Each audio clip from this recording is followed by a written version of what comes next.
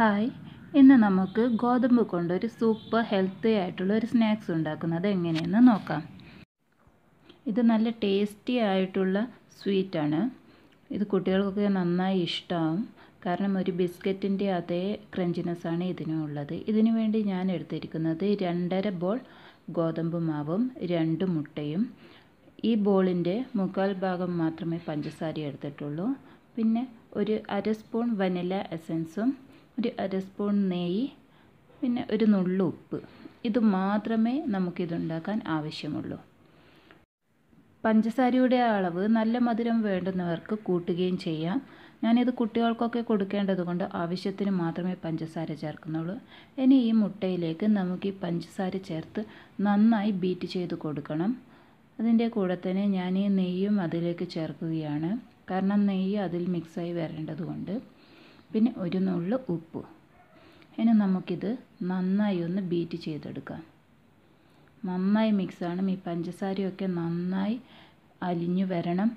ഇത് നമ്മൾ hand beater കൊണ്ട് ചെയ്യുന്നില്ല എങ്കിൽ നമുക്കിത് മിക്സിയിൽ ബ്ലെൻഡർ ഉപയോഗിച്ചിട്ടും ചെയ്യാവുന്നതാണ്. നന്നായി പഞ്ചസാര ആദ്യം പൊടിച്ചെടുത്തതിന് ശേഷം മാത്രം മുട്ട നമുക്ക് ആഡ് ചെയ്ത് നന്നായി മിക്സ് ചെയ്യാം.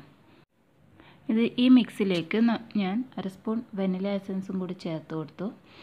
ഇനി വനില എസൻസ് ഇല്ലാത്തവർക്ക് ഏലക്ക പൊടിച്ചത് 1-2 ഏലക്കയുടെ പൊടി, ഒരു ഏലക്കയായാലും മതി, അതിൻ്റെ ആ മിക്സ് ഇതിലേക്ക് ചേർത്ത് കൊടുക്കാവുന്നതാണ്. ഞാൻ ആദ്യമൊക്കെ അതാണ് ചേർത്തുകൊണ്ടിരുന്നത്.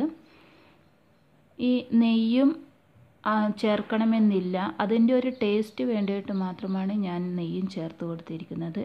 ഇനി നമുക്കിത് ഗോതമ്പ് മാവിലേക്ക് ഒഴിച്ചു കൊടുക്കാം. ഇത് കുറച്ചായി ഒഴിച്ചു കൊടുത്ത് നന്നായി ഗോതമ്പ് മാവ് കുഴച്ചെടുക്കണം. ഈ ചപ്പാത്തിയുടെ പരുവത്തിൽ അത് കുഴച്ചെടുക്കേണ്ടതാണ്. ഇനി നമുക്ക് ഈ ഒഴിച്ച മിക്സ് കൂടുതലാണെങ്കിൽ അത് നമുക്ക് കുറച്ചുകൂടി മാവ് ഇട്ട് കൊടുത്ത് ഇതുപോലെ നല്ല ടൈറ്റായി കുഴച്ചെടുക്കണം. എന്നാൽ മാത്രമേ നമുക്ക് ചപ്പാത്തി പോലെ പരത്തുവാൻ പറ്റുകയുള്ളൂ. ഇനി നമുക്കിത് പരത്തിയെടുക്കാം. ഇത് പരത്തുമ്പോൾ പ്രത്യേകിച്ച് ശ്രദ്ധിക്കേണ്ടത് ഇതിൻ്റെ തിക്നെസ്സാണ്. നല്ല തിക്കായിട്ട് വേണം ഇത് പരത്തിയെടുക്കാൻ. ഈ ചപ്പാത്തി പരത്തുന്നത് പോലെ നേർത്തതാവരുത്. ഇനി നമുക്ക് ഇത് മുറിച്ചെടുക്കാം. ഇത് കത്തി ഉപയോഗിച്ച് നമുക്കിങ്ങനെ ആദ്യം ലൈൻ വരഞ്ഞതിന് ശേഷം ഇത് ക്രോസായി വരഞ്ഞ് ഒരു ഡയമണ്ട് ഷേപ്പിൽ, അത് നിങ്ങൾക്ക് ഇഷ്ടമുള്ള ഷേപ്പിൽ മുറിച്ചെടുക്കാവുന്നതാണ്.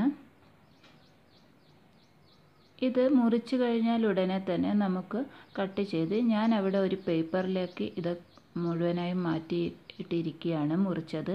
അല്ല എങ്കിൽ കല്ലിൽ തന്നെ ഒട്ടിപ്പിടിച്ച് നിൽക്കും. വറുക്കാൻ തുടങ്ങുന്നതിന് മുൻപ് നമുക്കിത് മുഴുവനായും ഇങ്ങനെ ഒരു പേപ്പറിൽ ചിക്കി വയ്ക്കാം.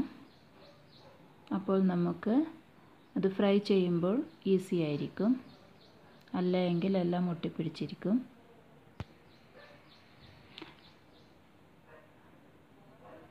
ഇനി നമുക്കിത് ഫ്രൈ ചെയ്യാൻ വേണ്ടിയിട്ട് എണ്ണ ചൂടാക്കാം.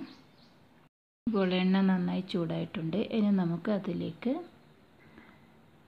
ഇത് ഓരോന്നായി ഇട്ട് കൊടുക്കാം. നിങ്ങൾക്ക് കാണുമ്പോൾ തന്നെ മനസ്സിലാവും അത് നന്നായി പൊങ്ങി വരികയാണ്.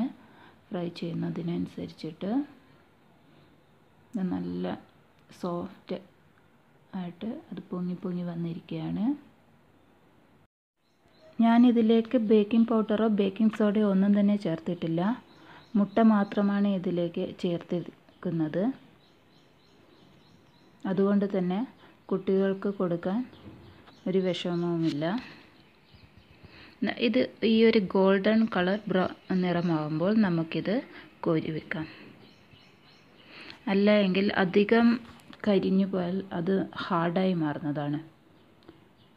ഇങ്ങനെ നമ്മൾ എടുത്തു വെക്കുന്നത്, ഞാനിത് 2 മാസമൊക്കെ സൂക്ഷിച്ചു വെച്ചിട്ടുണ്ട്.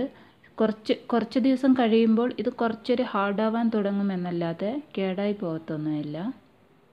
അതും നല്ല ടേസ്റ്റ് ആയിരിക്കും കഴിക്കാൻ വേണ്ടിയിട്ട്. ഇത് കുട്ടികൾക്ക് കൊടുക്കാൻ ഏറ്റവും നല്ലൊരു സ്നാക്സാണ്. അവർക്ക് നന്നായി ഇഷ്ടമാവും. അപ്പോൾ ഇത് കണ്ടോ, ഇതിൻ്റെ സോഫ്റ്റ്നെസ് നല്ല സോഫ്റ്റാണിത്. ഞാൻ അധികം കുട്ടികൾക്ക് ഉണ്ടാക്കി കൊടുക്കുന്നതാണിത്. നിങ്ങളെല്ലാവരും ട്രൈ ചെയ്യണം. ഇഷ്ടമായെങ്കിൽ please subscribe my channel. Thank you.